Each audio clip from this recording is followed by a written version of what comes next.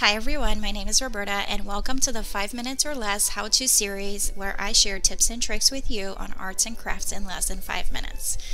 Today I'm going to share with you how to spray paint your wood like a pro and while on a budget using graffiti paint without needing to sand or prime your wood. As soon as I got my Glowforge, I started making welcome signs, and of course I painted them all sorts of colors.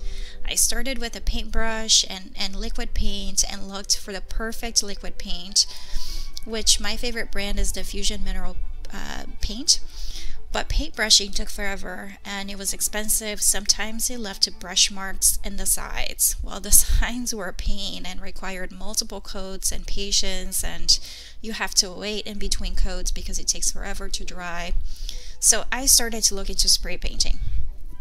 And I went to the store and I got the usual brands, which they worked fast and left a picture perfect painted wood. But because of the pressure, sometimes when I used them, they left bubbles, pulled paint, and even cracks, despite me sanding and priming the material. So I started to think about my travels, and I remember all of the beautiful street art that I've seen, most of which were painted with graffiti paint. So I looked into graffiti paint to paint my wood cutouts, and they work amazing. So graffiti paint is highly durable in outdoor environments. They tend to be waterproofed. The paint comes out just with the right pressure and it consistently gives me a polished look without bubbles or cracks. And it dries up super quickly, less than 10 minutes. And there are over 250 vibrant colors and they're super affordable. So they're really great for painting wood.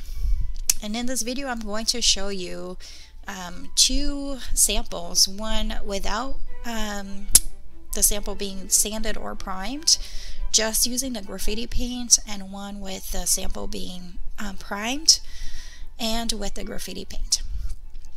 So you just heard all about using the right spray paint. Now let me share the technique of how I actually paint my material. I use scraps of wood blocks and I add a double-sided tape to it and I stick my cutout to that wood block so that I can easily pick it up and get it to the sides, and I spray all of the sides of the material, including the cutouts of the letters like the L's and the E's, etc. Once that's painted, I paint the very top and I do 2 layers of paint. Because the graffiti paint dries so quickly, it literally takes 10 minutes in between coats, and I do between 2 and 3 coats. This is the finished look of the cutout that was not sanded but primed and graffiti painted. And it shows really nice smooth lines and no bubbles, no cracks. And this is the finished look of the cutout without being primed or sanded, just graffiti painted. It kind of looks the same. Very smooth lines, no cracks, no bubbles. It just looks beautiful. At the very end, I wanted to add the gloss finish, and to do that, I use polyacrylic, which is water-based.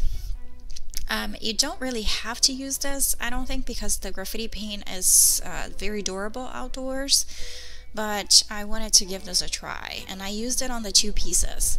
And you can see, because the first piece was not primed, it starts to yellow with the polyacrylic, versus the piece that was primed did not yellow. So something for you to keep in mind if you want to use a polyacrylic coat at the end. And that's it. Did this video make you convert from liquid paint into a spray paint painter? Well, if not, don't worry. I'm going to make a video for you on tips and tricks on how to use liquid paint soon. But if you do like this video, please don't forget to give it a thumbs up and subscribe to my channel for more tips and tricks. Thank you so much for watching.